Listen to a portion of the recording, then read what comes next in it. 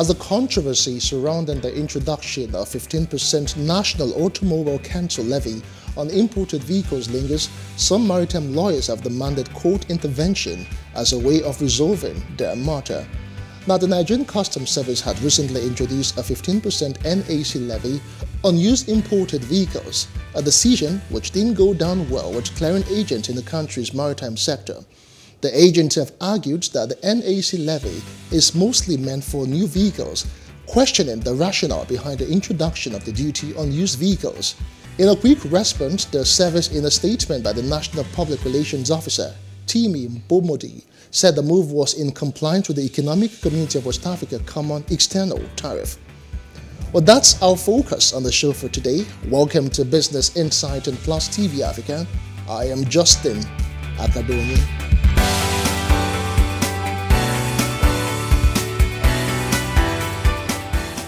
Before we get to the main discourse, let's bring you a highlight of major business stories which trended this week. Take a look.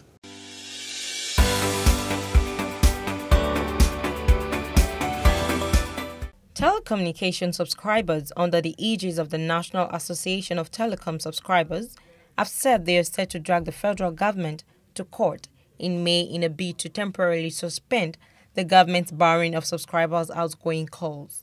On Monday, April 4th, the federal government ordered telecom companies to bar outgoing calls on all lines that have yet to link their national identification number and the subscriber identity model. As a result of this, about 72.77 million active telecom subscribers were barred from making calls on their SIMs. In response to this, NATCARMS urged the federal government to extend the implementation of the SIM NIN policy by 3 months. The association also gave the government 1 month to implement the ban.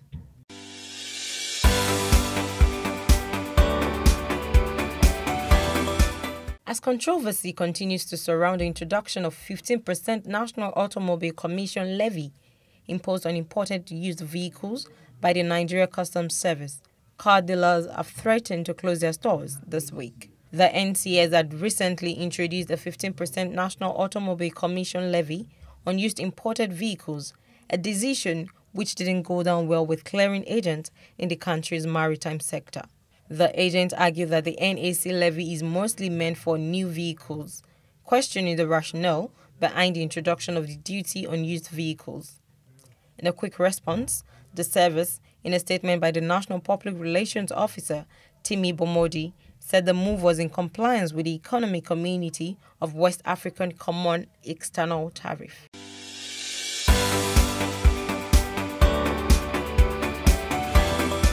The World Bank says increasing fuel subsidy puts the Nigerian economy at a high risk as subsidy payments could significantly impact public finance and pose debt sustainability concerns. The Washington-based lender said this in a new biannual report known as Africa's Pulse. According to the bank, Nigeria is projected to have a 3.8% growth in 2022, adding that as an oil-dependent country, weak oil production hampers economic recovery. It added that the increasing fuel subsidy poses a high risk to the country's economic growth despite the increase in oil prices.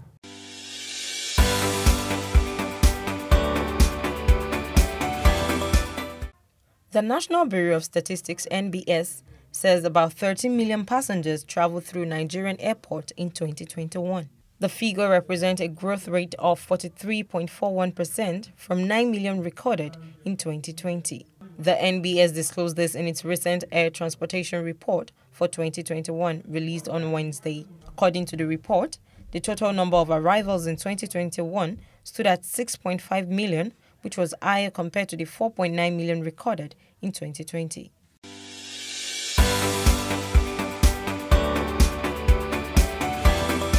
And those were the stories that made headlines in the world of business for this week. Now, partner and co-founder VIM Professional Solutions and, of course, the MD of Umuahi Associate, Magnus Mwangu, joined us now to share insight on this issue. Thanks for joining us, Magnus. Thank you very much.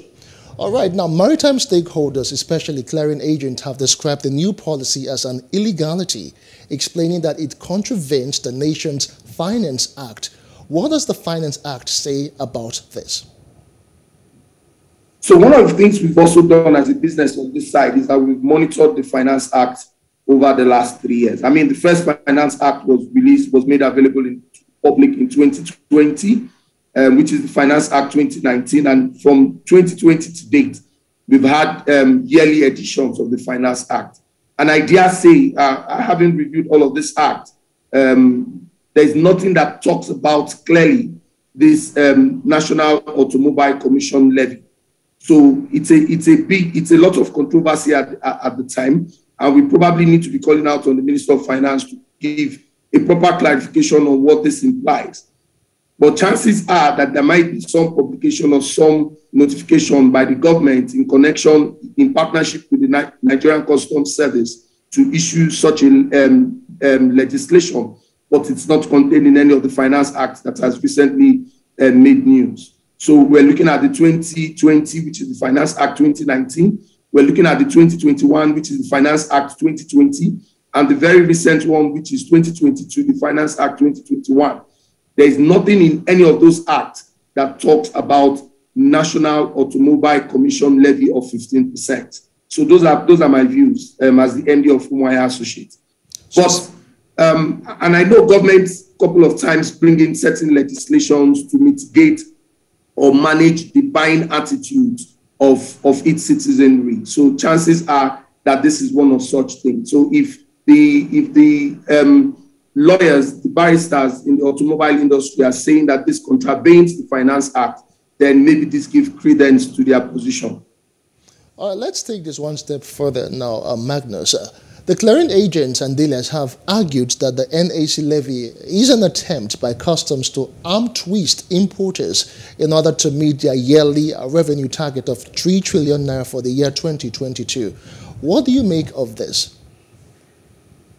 So if anything we've said before is something to hold water with, and the various societies and groups and organizations that are coming up to challenge the imposition of this levy, something to hold on to, then there may be a smoke somewhere there to say perhaps because government is also trying to increase its internally generated revenue, they are also looking at ways of trying to get such funds, because like you know, importation of vehicle is also a key factor in this part of the world. So chances are that the clearing agents may have some smoke that they are stoking in that regard.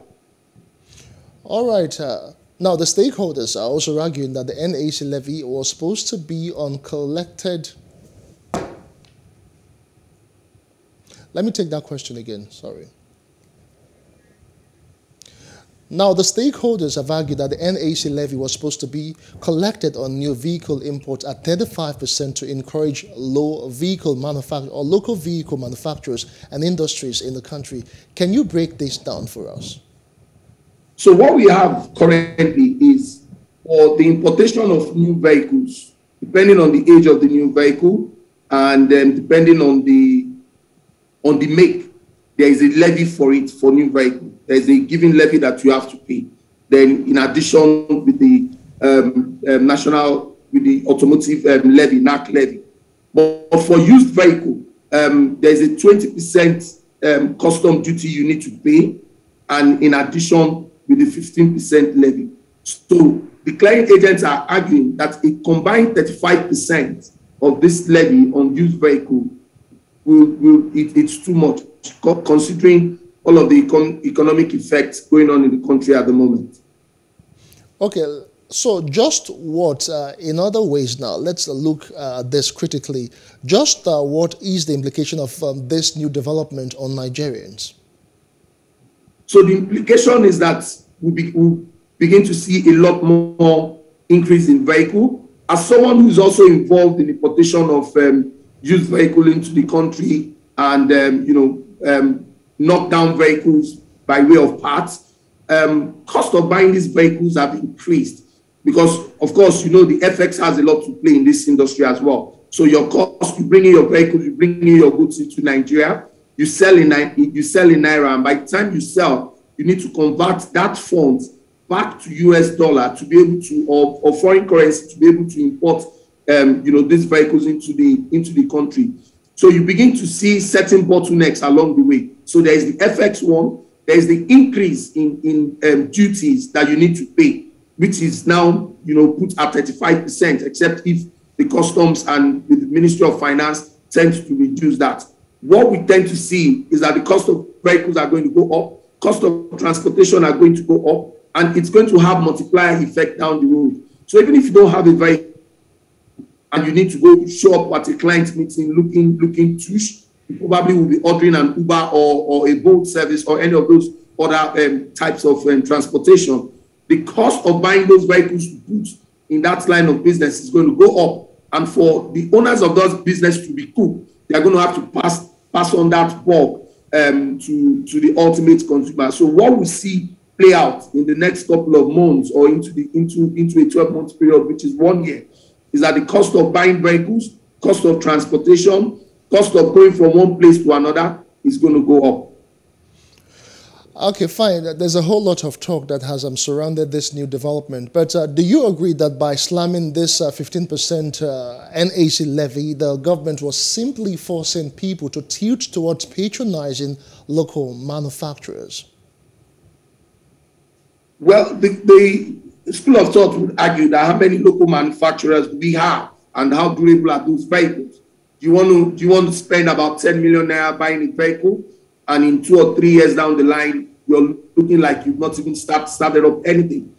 And the cost of making 10 million naira these days is not what it was 5 years ago. So while I would also encourage that if government puts in policies and policies in place that will support local manufacturers, they can clearly put in place certain policies to mitigate those of us who tend to buy used vehicles. So I agree, we may tend to begin to look at homegrown vehicles for our commuting, but we need to try as much as possible to make those vehicles a lot more durable.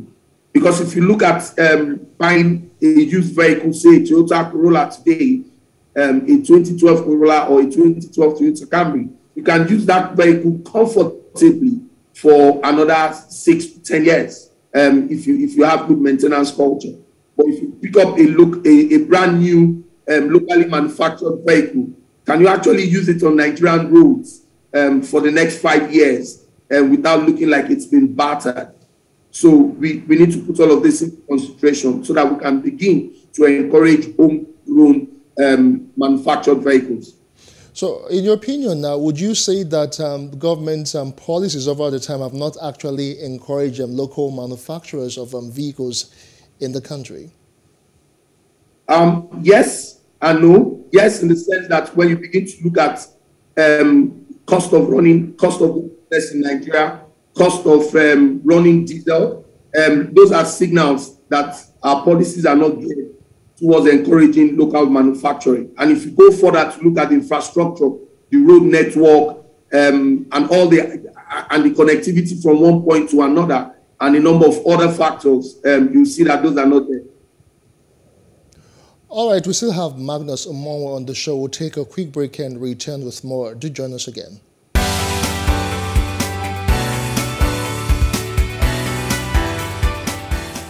Welcome back. It's still Business Insight and Plus TV Africa, and we still have Magnus Umonwe with us, and we are looking at the N.A.C, the 15% for vehicles that has been imposed. But right now, let's just take it one step further and just do a bit of a critique of the Finance Act and how it has actually helped in revenue generation for the country. Thank you so much, Umonwe, for standing by.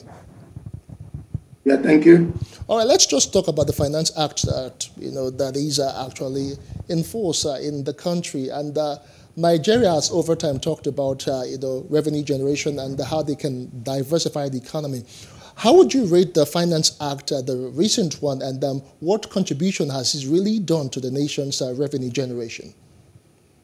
So before 2020, we typically tend to wait for a minimum of 5 years or thereabout before we can make certain legislative changes. But what we see happen with the introduction of the Finance Act is that it's looking like an annual thing. So over the last 3 years, we've had different amendments to certain legislation in the country. And the important role that the Finance Act plays is that it's issued and it's signed and it's made available to the general public, simultaneously with the budget of the federal government for that year. So the Finance Act is geared, it's a mechanism geared towards helping the federal government with its vision to raise the necessary internally generated funds with which it can execute its budget. And over the last 3 years, it's steadily progressed. Like we've seen, a number of things have been there. They've encouraged the growth of small businesses in the First Finance Act when it changed the threshold of the categories of small businesses that can pay taxes and those that and what needs to be paid. So there's a bit of clarity. It's becoming a lot more flexible. It's becoming a lot more interactive. So if government sees that a certain portion of the legislation is not yielding its fruits, they are able to change it in the following year and make necessary amendments. And the beauty as well is that it's not just government sitting down and designing the Finance Act. The citizenry, key stakeholders, business decision makers, a lot of consultation that go in. So it's citizens like you and I who are pulled together into a group that sit down, discuss, deliberate. There are discussions in various sectors and geopolitical zones of the country to agree as to what makes or what should be in the next Finance Act. So it's a welcome development, but we're yet to begin to see a lot more of this play, especially in the engine room, which is the small and medium businesses. We would like to see a lot more traction with government trying to ensure that those who they require to pay tax or pay certain levies, and when they do, have certain figures or certain infrastructure to keep running their businesses. All right, thank you so much. We have been speaking with Magnus Omonwo, and he has been sharing useful insight on all of these recent issues and that have generated a controversy. Magnus is the MD, Umuahia Associates. Thank you so much for your time. Thank you very much. All right, it is still Business Insight in Plus TV Africa. We'll now leave you with useful tips on how to write an informal proposal. But that's the size of the show for this week. I am Justin Akadonye. Many thanks for watching.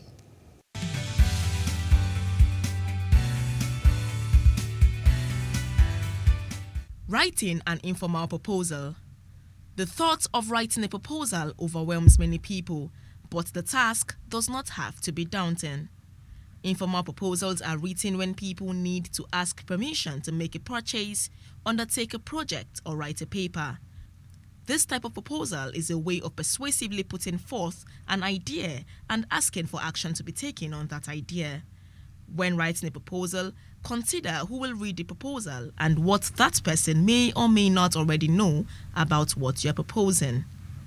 Follow these steps when writing a proposal. 1. State your purpose.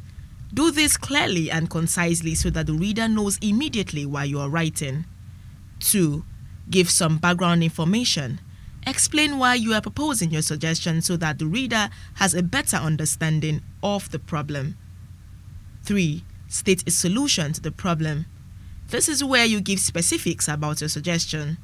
4. Show costs. Lay out any costs that will be involved.